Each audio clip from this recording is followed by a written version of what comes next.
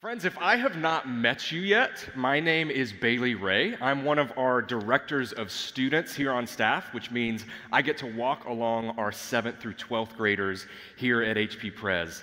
And one really small thing about me is that I love TV. Okay, this has been something that I have loved ever since my childhood. Maybe this is the only child in me showing. But at the end of a long day, whenever I need to decompress or just rest from a long day, I go to TV. And I've noticed that especially over the past 10 years or so, with the prevalence of streaming services like Netflix and Hulu, it's become really popular to watch an entire series of a TV show from beginning to end.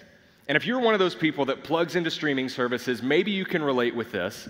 Because I feel the incessant need that if I'm going to sit down and watch a TV show, I have to start all the way back at the beginning with season 1, episode 1, and watch in chronological order.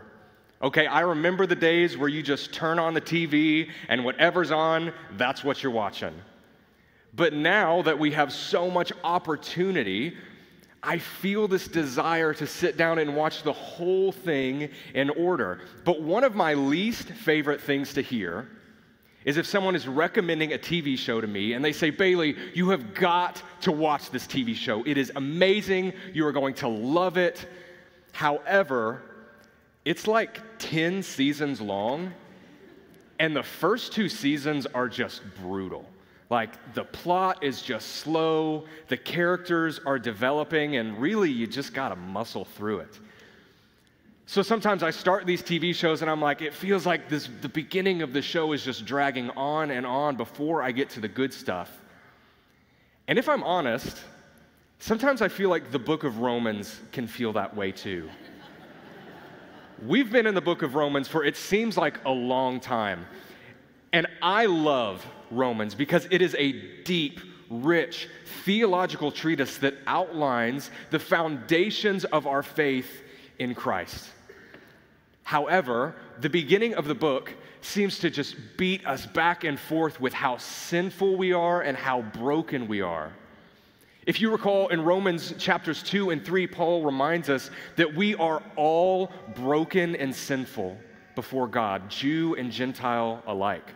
In Romans 5, he reminds us that because of the single sin of Adam and Eve in the Garden of Eden, sin has become a curse that affects every single one of us. And even last week, Amy Orr-Ewing stood up here and reminded us that there is still this prevalent temptation to submit to the master of sin, even though we have been set free from Christ. And I'll be honest this morning, as we read chapter 7, the conversation doesn't really get much lighter. We are reminded more and more of just how sinful we are. Now, if you remember, Paul, in the book of Romans, he is writing to 2 different groups of Christians that are fighting with each other. One group says God has given the law to his people, and yes, we place our faith in Jesus Christ, but we also have a duty to follow the commandments that God gave us in the Old Testament. And then the other group, they are Gentile Christians, and they say, no, we have been set free in Christ. We don't even need to touch the law anymore. And I think as modern Christians, we are pretty adept at figuring out what laws apply to us and what don't, such as we can follow the laws of honor your father and mother and love your neighbor as yourself, but there are certain things that we can look at the Old Testament for and say, I don't really think that applies to us. I'll mention this, that when Paul is speaking of the law here in Romans chapter 7, he's mainly speaking about the around 613 commandments that God gave his people in the first 5 books of the Old Testament. These are typically split into 3 categories. You've got ceremonial laws that govern the way that God's people are supposed to worship and the religious practices they're supposed to follow. There are also the ethical requirements, right? The behaviors that God's people are supposed to follow. And then finally, the civil regulations of how society is supposed to be structured.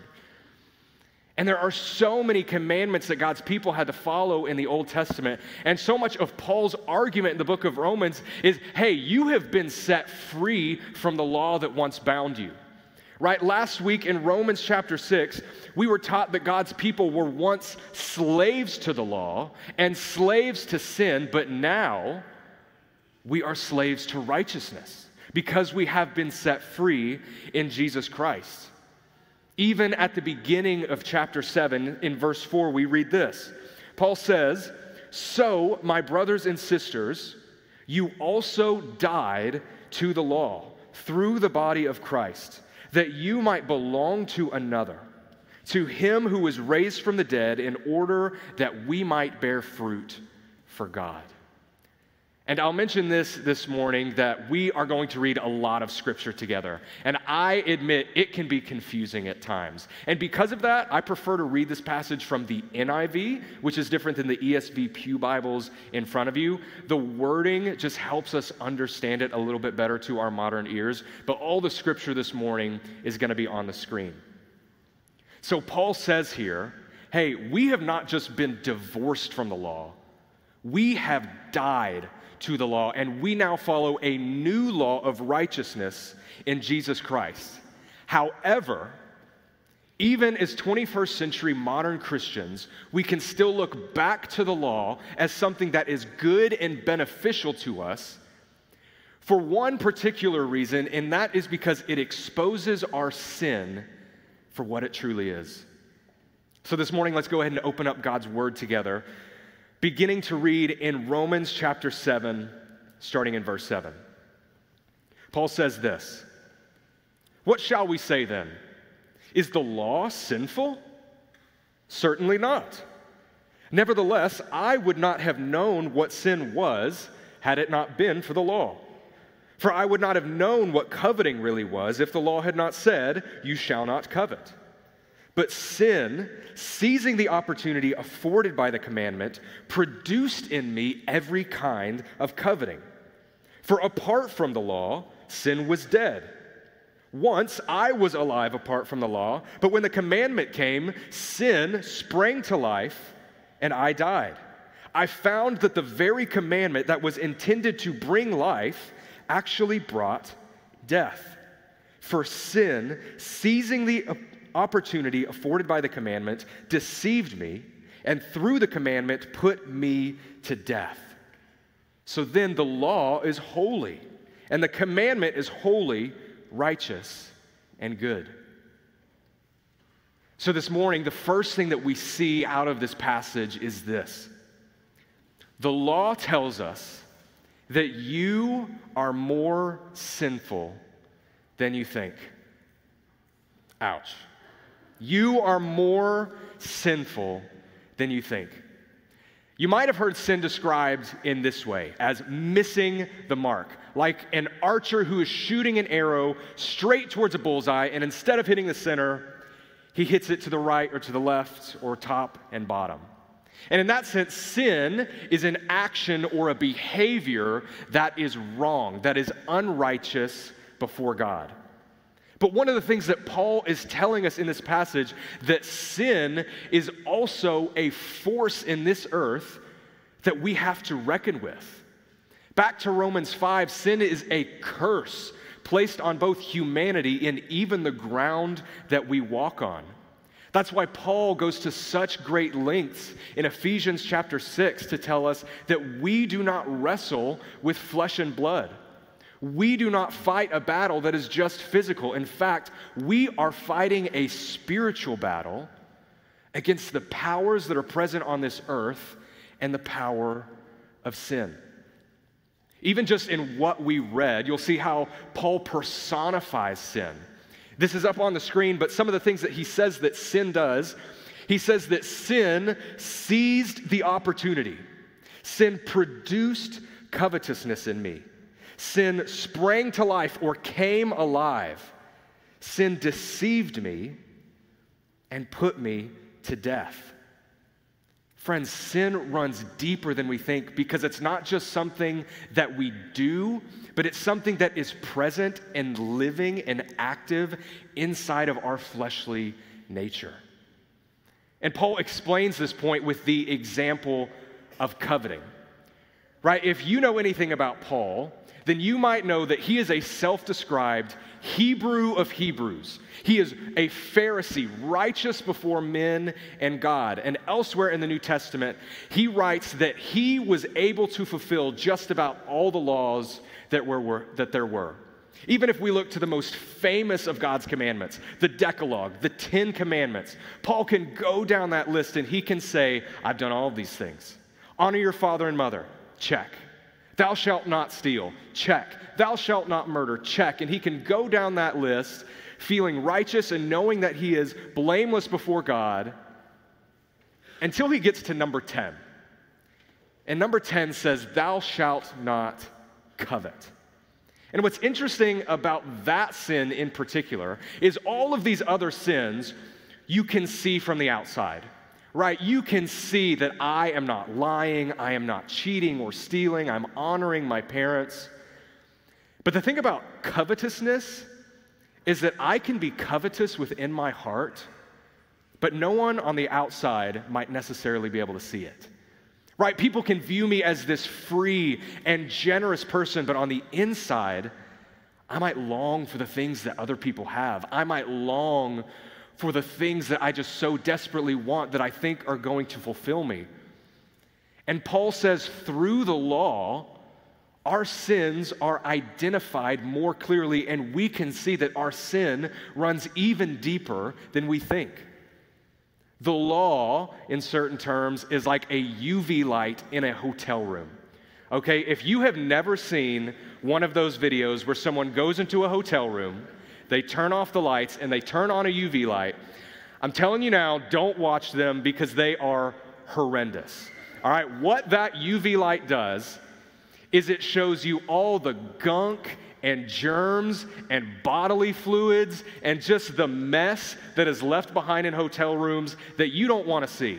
Okay, we can all admit, hotel rooms are not going to be the cleanest place on earth, right? Someone new sleeps in this bed every single night. But if you shine a UV light in there and you can see with your naked eye just what's going on all around that room, it might make you think twice about staying in one again. And in similar terms, Paul is saying this is what the law does to us. It reveals the sin that is there, but that we might not identify on our own. And he even says by naming that sin, for some reason there is something within our human nature that makes us want to lean into that sin and break God's law all the more. You've probably seen this at play if you have kids. Right? Sometimes the worst thing that you can say to your kid, if you're trying to get them to avoid eating a cookie before dinner to spoil it, you might say, hey buddy, whatever you do, don't eat these cookies. Don't eat them. I know they're right there in the cookie jar, but don't eat them. And then your kid's thinking, well, now all I want is a cookie. Right? There's something within our human nature that when we are told to not want something or not do something, we have this inclination to do it. And Paul says that the law simply reveals that nature that is already inside of us. But at the same time, Paul does not mince words about the law itself. He says the law is holy and righteous and good. I think we even forget this today in the modern church. We forget that the law is God's commands for his people so that they can live a holy and joyful life. In his book, Knowing God, J.I. Packer says this. He says, God's commands are his enablings. They show us the way we were made to live and in which blessing is to be found. Yet so often in our lives, whenever we try to follow God's commands, we always seem to fall short. So first we see that the law reveals that we as people, we are even more sinful than we think. But friends, the rest of the chapter is even more bleak because we even see how helpless we are before our sin. So let us now keep reading. This is starting in verse 12, I believe. Did that which is good then become death to me? By no means. Nevertheless, in order that sin might be recognized as sin, it used what is good to bring about my death, so that through the commandment, sin might become utterly sinful. We know that the law is spiritual, but I am unspiritual, sold as a slave to sin. Now pay extra special attention to what Paul says from here on out. He says this, I do not understand what I do. For what I want to do, I do not do. But what I hate, I do. And if I do what I do not want to do, I agree that the law is good. As it is no longer I myself who do it, but it is sin living in me. For I know that good itself does not dwell in me, that is, in my sinful nature. For I have the desire to do what is good, but I cannot carry it out. For I do not do the good I want to do, but the evil I do not want to do, this I keep on doing. Now, if I do what I do not want to do, it is no longer I who do it, but it is sin living in me that does it. So I find this law at work, although I want to do good, evil is right there with me. For in my inner being I delight in God's law, but I see another law at work in me, waging war against the law of my mind and making me a prisoner of the law of sin at work within me. What a wretched man I am. Who will rescue me from this body that is subject to death? Friends, this morning we read that we are more sinful than we think, but also we are more helpless than we think. In this monologue, Paul goes on, and admittedly, he repeats himself over and over, saying, regardless of what I want to do as a follower of Jesus, I just can't seem to get it right. Sin is like this ever-present opponent that I'm having to constantly fight back in my life. And as we pick apart this passage, one of the first questions that I have to ask is, how can Paul write this? Paul has already said that we are free from the law. We are free from sin. In fact, in chapter 6, verse 18, he says, you have been set free from sin and have become slaves to righteousness. Yet in chapter 7, we see this wrestling continue on and on. And what part of what Paul is trying to say is we do not submit to the master of sin anymore, but that doesn't mean that sin just goes away. In fact, both times when he repeats himself and he says, I just can't seem to get it right. What I want to do, I can't do. And what I don't want to do, that's what I end up doing. He always ends with this same phrase. It's both in verse 17 and in verse 20. He says, it is no longer I who do it, but it is sin living in me that does it. Remember, sin is a force. It is a power in this earth that sometimes we can't fully control. That's why the New Testament describes Satan as a prowling lion seeking someone to devour. So Paul tells us that our sin is prevalent, and yes, even as Christians, we can wrestle with this. But my second question is, how can Paul say this if he really is so firm in his faith? Is this something that we all identify with, that we can all say, yes, this adequately describes the Christian life? And admittedly, scholars go back and forth about exactly what perspective Paul is writing this from. Is it from his current, fully Christian state? Is it from his pre-Christian state? And in coming to a conclusion there, the first thing that I think is, I can identify with this. Right? I believe that if you are a Christian sitting in this room or watching online, if you have even touched the robe of Jesus, I believe that this is something that we have to deal with and wrestle with, that we see God's law, we love God's commands, we love God himself, but we just can't seem to make things right. We can't always do the things that we want to do. In just about a week or so, we're going to have Thanksgiving, which is honestly one of my favorite holidays. I love Thanksgiving, but Thanksgiving always seems to bring out this little beast within me because I love food. And my family, we typically go all out for Thanksgiving. You know, we've got 4 different kinds of pies. We've got sweet potato casserole, mac and cheese, turkey, ham, everything you could ever want, right? And a rational human being would go up to the serving table and they would say, I'm going to take a little bit of this, a little bit of this, and then I'm going to be done because I don't want a tummy ache.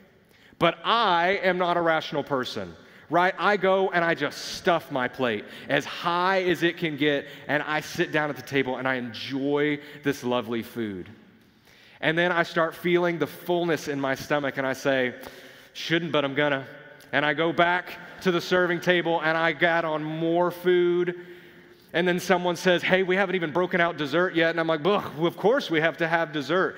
And I kid you not, it's almost every Thanksgiving that I am sitting on the couch saying, what did I do to myself? And I am in a food coma for the rest of the day with a stomach ache.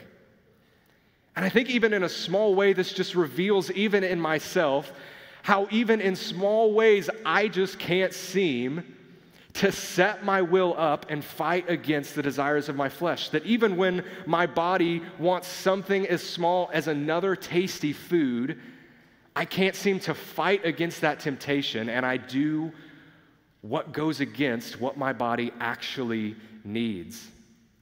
And again, this is just a small example, but if you are a believer, I think that this is something that we deeply wrestle with in a lot of ways. That there are certain habits we pick up, or certain things that we try to self-medicate with in our lives, whether it be alcohol or whether it be success or power or money or pornography, and the list goes on, that there are things in our lives that we think we have the willpower to overcome, but when push comes to shove and we need to put those things aside for the sake of our holiness and well-being, we just can't seem to do it. And as Christians, even though we have the power of God within us, we continue to struggle and struggle with sin in our lives. And what Paul is saying in this passage is that we cannot fix this problem alone. The law, yes, it reveals our sin, which is a great thing so that we can tackle it. But here's the thing, the law can't do anything about our sin. I like this picture that John Calvin provides in Institutes. He says, the law is like a mirror that shows us the dirt on our face, but it has no power to cleanse us. So here's the thing. I do believe that we struggle with this as Christians, even in the modern 21st century. However, I don't think that this is a complete picture of the Christian life. Because as Paul paints this struggle, he paints it as a battle between our renewed minds and hearts and our unrenewed flesh. But one thing that he has not mentioned yet is the Holy Spirit. And to that, we have to look to chapter 8.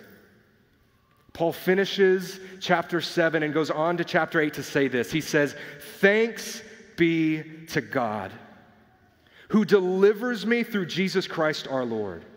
So then I myself in my mind am a slave to God's law, but in my sinful nature, a slave to the law of sin. Therefore," and he says this as a summary of all he's said so far, "therefore there is now no condemnation for those who are in Christ Jesus, because through Christ Jesus the law of the Spirit gives life, has set you free from the law of sin and death." Friends, there is no freedom from our sin apart from the liberating power of the Holy Spirit. I really like the way John Stott, in his commentary on Romans, summarizes this passage. He says, "Surely this is the conflict of a regenerate person who knows, loves, chooses, and longs for God's law, but finds that by himself he cannot do it. His whole being, especially his mind and will, is set upon God's law. He wants to obey it, and when he sins, it is against his reason, his desire, his consent. But the law cannot help him. Only the power of the indwelling Spirit could change things.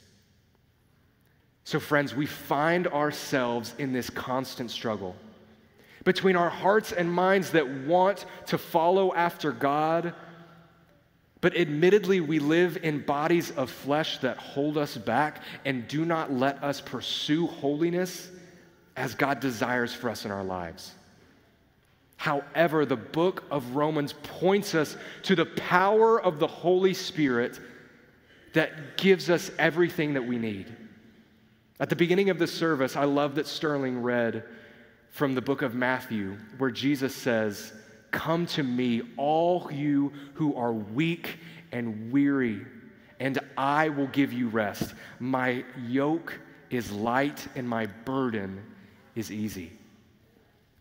Friends, when we try to fight our own sin, it's a losing battle.